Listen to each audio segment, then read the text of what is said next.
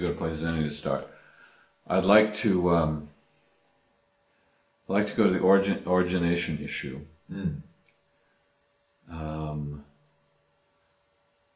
Because the idea that it's veiled Mayavad or subtle Mayavad or kind of covert Mayavad is, I think, is a unique insight that you have. I don't know if other people are saying it. I think other people are kind of making the point that, well, it's not what Prabhupada said. But I think your contribution is unique in the sense that you're saying, well, it's not just Prabhupada didn't say it, but also Prabhupada's whole campaign was against Mayavad, and this is just a form of covert Mayavad. So maybe you could talk some more about that. Okay, here's the question. Some people feel, as far as the origination issue goes,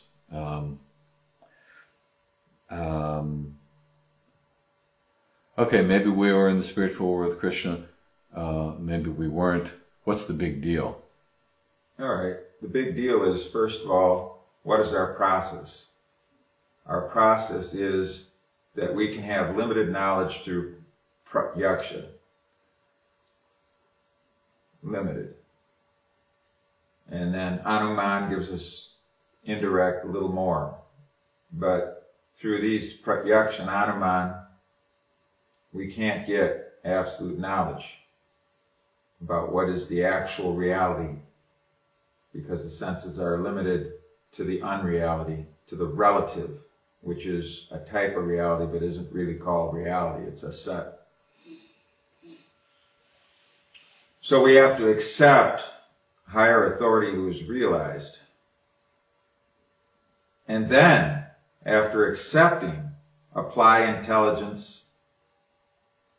And that's called philosophical search for the absolute truth. The contradictions that flow into the mind upon hearing, because you can't put it all together. It's a colossal jigsaw puzzle with millions of pieces. So you receive some knowledge, you put a little part of the puzzle together. That's laudable. But in and of itself, that's just a little part. You need to put the whole puzzle together. And in trying to put the whole puzzle together, you're going to come up with many apparent contradictions in the process. Those apparent contradictions need to be confronted and they need to be resolved.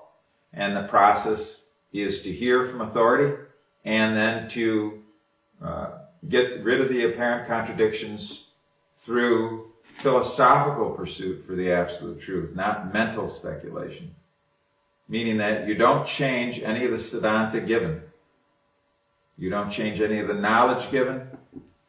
But in order to understand how it fits into the whole puzzle and where it fits and how important it is, all the pieces are important, but just like when you put together a puzzle, some of the blue sky where the piece is just flat out blue sky versus where it's part of somebody's eye and an eye, but they're more important that for the actual whole puzzle. But the sky, you need to get that too. So Prabhupada said in so many places that we were originally with Krishna in the spiritual world. We were all originally Krishna conscious entities. The issue is personalism and impersonalism. Prabhupada says, how can this impersonalism stand? So we need to get free from impersonalism. It's very tough to do because we're surrounded by so many impersonal energies, including conditioned souls. They're personal on the spiritual level, but that spirit soul is, for all practical purposes, dormant. So we're dealing with a colossal machine, a conditioned machine, which looks like it's a person who's a reality person, but really when you get right down to it, it's the modes of nature working as a machine. In the lower modes, with very little sattva, that's a machine. So we're surrounded by all these machines in the form of non-moving life, moving life, and conditioned humans in this age being totally absorbed in the lower modes. So we're surrounded by our physical body, which is impersonal, and our mind also is being besieged constantly by energies which appear to be impersonal, although they ultimately all have a personal source. But the point of the matter is, how can this impersonalism stand? It can stand if you have an upasiddhanta which helps it stand. And the upasiddhanta that we were not originally with Krishna in a sambandha, in a relationship, in the spiritual sky, will promote impersonalism, because the goal then, how can you return to Krishna when you're not responsible for having come down here in the first place? Oh, Krishna created me, I accept. Fine, you accept. But Krishna created you as a conditioned soul, and he put you into a suffering position. You never had your active rasa with him. You never had an active relationship with him. And you're now in this very bad position, although compared to all the other living entities, they're in worse, but you're inhuman. But still, there's so much suffering, and it's temporary, and so much bewilderment. And how can anybody in that situation, if they cannot see how they misused their free will and came down to the material world having misused it, how can anybody get free subtly, subconsciously even, from the resentment that, why was this done to me? I'm not responsible for this, because I never was in the spiritual world to misuse my free will there to be sent into this. I was created like this with an innate desire to return to something that I was never at. So where does this return come from? Where does this back to Godhead come from? This must just be some kind of encouragement. But it isn't the reality, because I wasn't there. These kind of thoughts lead to impersonalism, because you're not personally responsible then.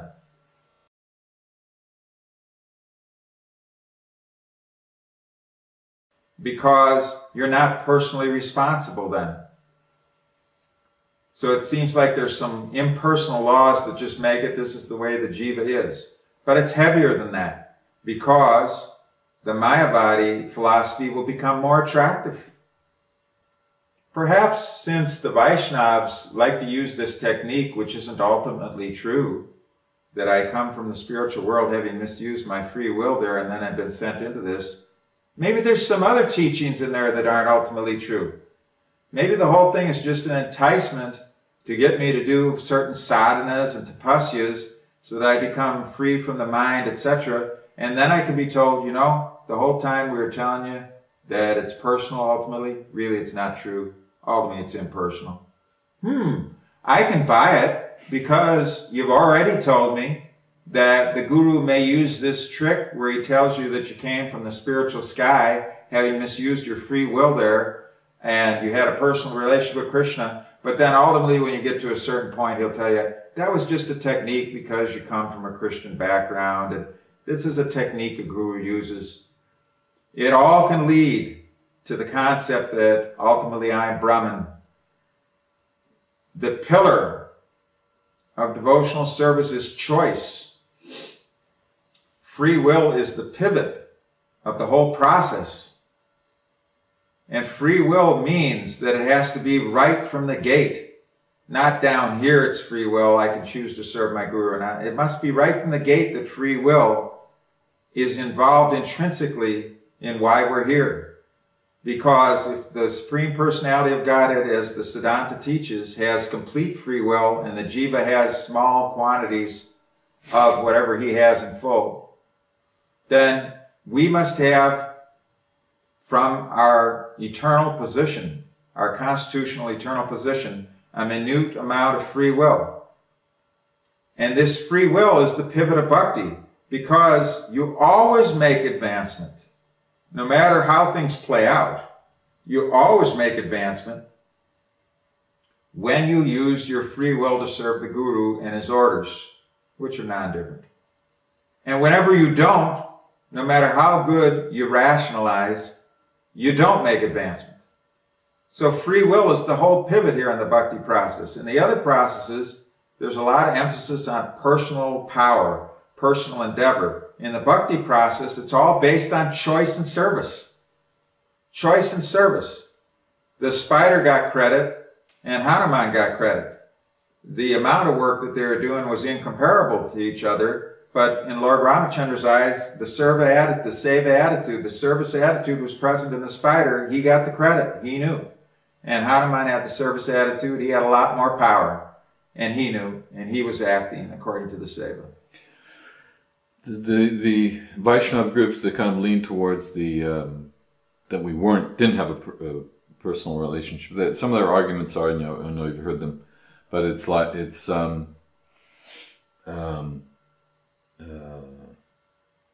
how could we be happy in the spiritual world if the possibility of falling down was there? I mean, how could that be, perfection? First of all, the level of happiness is unlimited and can't be measured. It's so great. There's so much happiness. But you can't be God. So God has more happiness. That's the way it is. The Supreme Personality of Godhead has more power. He has more happiness eternally.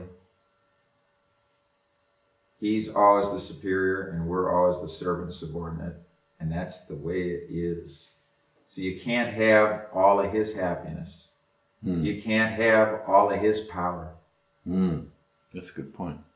So when you all of a sudden let your free will be misused, and remember, we're talking about something that's called achintya.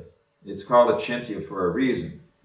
It's called achintya because you can understand it in terms of siddhanta to a point, but you cannot directly understand it firsthand completely until liberated. Until liberated, where you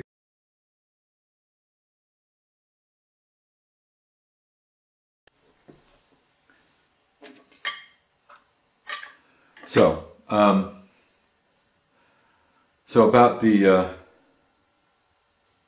other thing about the origination issue is those who tend to think that we came from Mahavishnu. What they'll say is, well, what's the we're talking about a sadhana that takes you into the Leela of Krishna, so how can that be impersonal or Mayavad? How do you reach it? If you are adopting an upasiddhanta, you're going to reach it. If the guru preaches one thing and you preach another, but say, what does it matter, I'm doing strict sadhana? Many Mayavadis do strict sadhana. Not many, but some. Or tapasya. The fact is that the spiritual master has said, you come from a relationship with Krishna in the spiritual world. And he has said it many times. If you're going to be preaching, you're going to be asked the question, why are we here? That's not going to be able to be avoided. Did I deserve this? Why did I come here? And if you answer, well, I've got a view that you're inside of Mahavishnu and now you're in a conditioned state in samsara, and with an opportunity to go to a place you've never been. Oh, all right, that's what it is then. That's the answer. But that's not what your guru, if you're initiated by Prabhupada, said to you. So how are you going to become pure in your sadhana if you're not doing the prachar right? You may have the sadacharya right. You may have a good paka character profile, and behavior may be pretty good. And you may do the sadhana pretty strictly. That's possible too. But if your prachar is flawed in such a severe way, on such a major point of the Siddhanta. What to speak of any point on the Siddhanta, but a major point of origination, because it's a question that will invariably come up from your followers, disciples, people listening to you.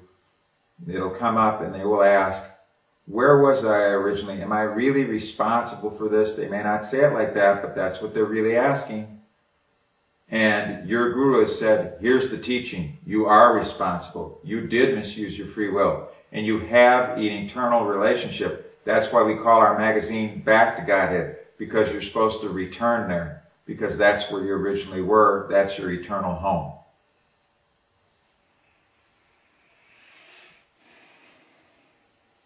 Did it not cover the question? Yes. When we were talking on the phone the other day, you mentioned something about Shakti, difference between Shakti and... I thought it was interesting, but I didn't grab the whole thing. In other words, are the Neo-Gaudiya Mat, are they saying actually we can go back into being a Shakti of Radha and Krishna? What I said, I remember what that section was. What I said is the Shakti doesn't have free will. The Shakti Tattva can't misuse free will. Oh, right. They can't fall down. The Jiva Tattva has free will. They can fall down. Both are servitors, but in different ways. Shakti Tattva is considered higher, and that's bona fide to consider Shakti Tattva higher than Jiva Tattva. So what I'm trying to understand is like certain deviations make sense to me. Make sense in the sense that I can see how the ahankar gets something out of it. But if you start splitting hairs, well, did we come from Mahavishnu or were we originally with Krishna? Both of which are, let's face it, are achintya at this point. What is the benefit? How does one benefit, assuming that he's fairly serious about it? Well, remember, the process is to repeat what the Guru says, and that is not splitting hairs. In other words, repeat what the Guru says, what he gives you, is called prachar, you're preaching. But you have to do it. You have what he says, then you repeat it. When you don't understand, when there is an apparent contradiction, you resolve it. Then you repeat it, and when people ask you about it, because you resolved it, you can help to unbewilder them by explaining the apparent contradiction, why it is apparent. And if you explain it in a very concise, clear manner, perhaps they will understand it and it no longer will be a contradiction for them. Splitting hairs is only relevant on minor things. But major Siddhanta, intrinsic to the whole teaching, as well as the process, because the process is empowered when a major Siddhanta, such as we came here due to misuse of free will, is understood at a very deep level. That will empower the process also, the bhakti sadhana, the bhakti seva. So, splitting hairs is not applicable to this controversial issue. Splitting hairs is applicable to something like, you're rising at 5 a.m. instead of 4 a.m. and you can't make any advancement. There's your splitting hairs. Something like that. So apart from the fact that you're misrepresenting the teachings of the Sampradaya and the Sampradaya Acharya, you're talking about Neo-Gaudiya Mat. Neo-Gaudiya Mat. Mm-hmm. I'm still trying to come back to why. What would be the gain from doing that? The gain is the Guru becomes the all in all then. Because, oh, you've reached back there. You've made it back. Oh, I never was there. But you got there. You can get me there because you're there and you worked your way up. So I have to now worship you like anything to work my way back up so that you can say, here's how you do it. Here's how you work your way back up. Whereas when we were originally with Krishna, you worship the Guru, but you worship the Guru as being also a servant of Krishna who did not use his free will. That has to be the attitude. He may be a sadhana siddha, or he may be a kripa siddha, but that attitude is the attitude to adopt when someone is siddha. But you have a confidence, a very deep confidence, that is not present otherwise, because it's eternal. You have an eternal Sambandha Jnana. You were there. It just, the cloud needs to be removed. A big thing. But nevertheless, it's there. It's eternally there. It's not operative now because of the cloud. So you have a confidence then. The Guru is helping you remove the ointment from the eyes, the cataract from the eyes. But really what it comes down to is that the bogus Guru who teaches this Apasiddhanta of the wrong origination, he gets a tremendous amount of control over his chela. Whereas the other Guru still has control over his devoted chela. But it is not an all-in-all type. In other words, we're ultimately equal in the spiritual sky because I've always been there. I'm there now. And you originally were there. So I know how glorious you are. Whereas the other one is that you have no glories. You were never there. No one ever was from this world. But I reached there. And you have no power to reach there unless I tell you the techniques. So how is that Mayavad? Well, in and of itself, it's not Mayavad. As I said earlier when you were asking the question, it's a covert form of Mayavad. For this reason, I'll repeat it again because apparently you didn't catch it. It's a covert form of Mayavad because if you're given a teaching in so many places, as Prabhupada gave a teaching in so many places with the origination,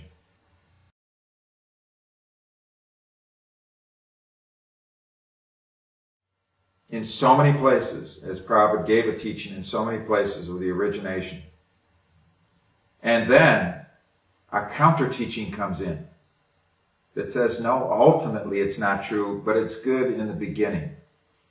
Remember, the Mayavadis say it's good to do bhakti yoga and the sa-rupa, sa-form worship, but ultimately it's impersonal. Once you reach the stage where you realize the white light, then give up the deity worship because ultimately the thing is impersonal. But let us deceive you. It is to deceive the disciples.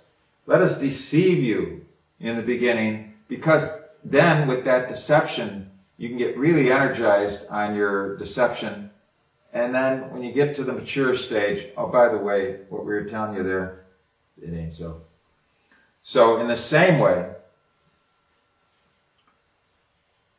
the Mayavadis bring you to a point where you say, I am Brahman, I am God, I'm not dasa, I'm not eternally dasa, I'm not eternally a servant.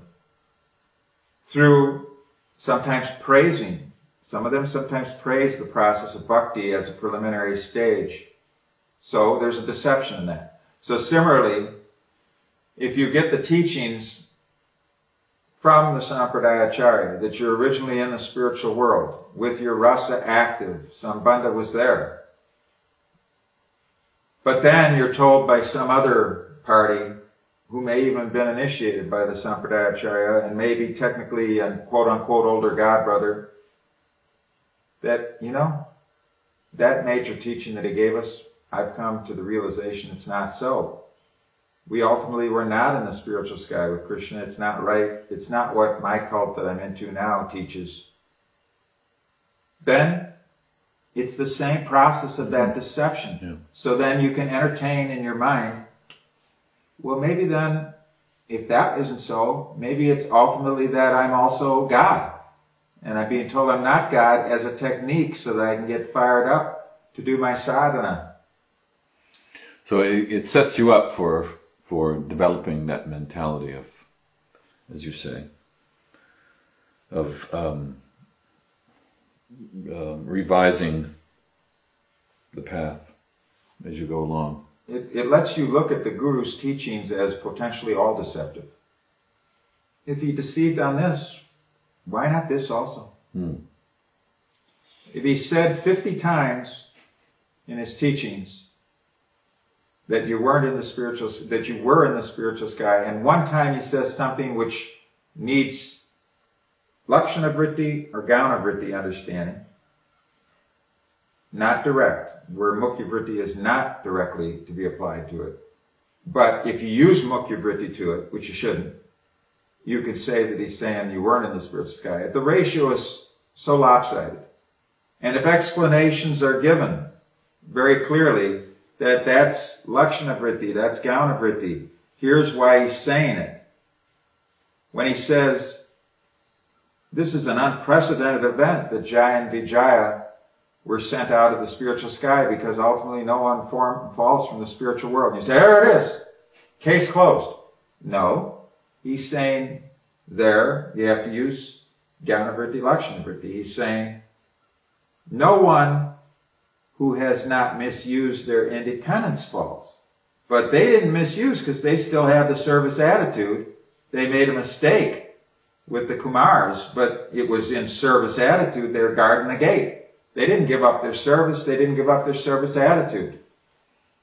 And they were sent down. You're not supposed to be sent down for that. You're supposed to be sent down when you misuse your free will. That's what's being talked about in the sentence.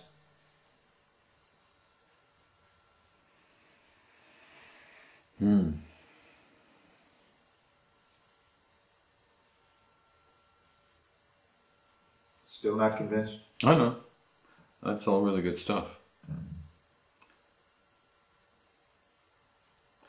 I'd just like to explore more because I think I think that because in one of your articles, recent ones, you were talking about how Prabhupada was launched a full-scale revolution, not just against modern Hinduism, but against kind of, he used quite grand words. This was like a theological revolution because he was saying how we were with Krishna, and we have a direct relationship with Krishna. It just has to be revived, and that's quite revolutionary. Actually, revolutionary is a good word because revolution means you revolve revolution to an original point. So revolution means there was a good point, and we need to have a revolution back to the good point. That's also what I'm saying in regard to devotees need to have a revolution and go back to square one. I'm also preaching that. Why? Am I being a fanatic on that? No. I'm not saying close down the temples, sell all the vehicles, wrap up the deities and drop them into a river. I'm not saying any such thing. That's not square one. Square one means to go back to square one before all the wrong octaves started taking place. All the deviant octaves, which now are devolutionary octaves, going in the opposite direction. For a while they were ascending, but they were deviant, meaning that they weren't going the straight arrow. They had deviated to something else, but now they're not even that. They're descending octaves. But I'm saying, stop all that, get back to square one. Where did we go off the rails? And we have to go back to that. That's called a revolution, to go back to that.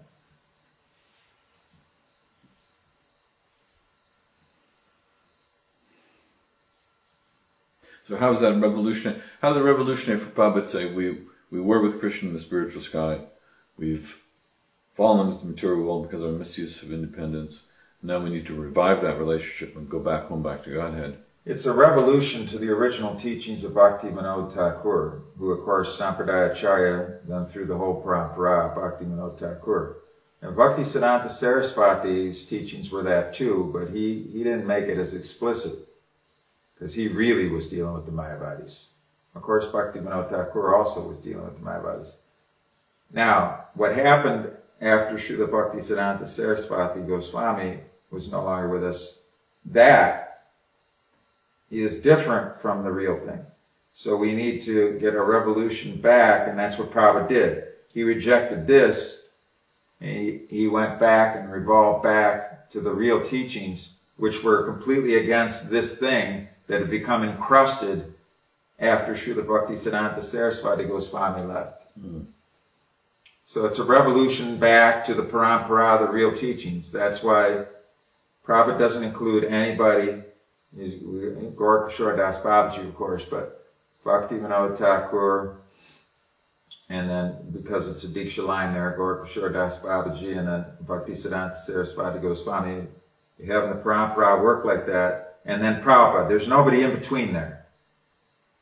He's going back and saying, here's what these teachings were, and then, but in the interim, there's been another thing in regard to this Siddhanta, but I'm not buying it, I'm not giving it, I'm telling you what the actual Siddhanta is. It's a revolution back to the Siddhanta. So all this one that has been a deviation from much further, much longer ago than when Prabhupada came, their disciples are all saying, this is not the teaching, this is a concoction. No, it is the teaching, it's a revolution back to the real thing.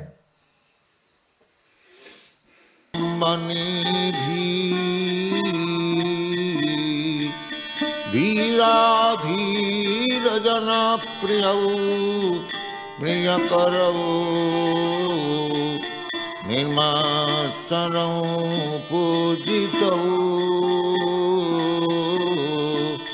Shri Chaitanya कृपा भरो भुवि भुव भारावहंतारको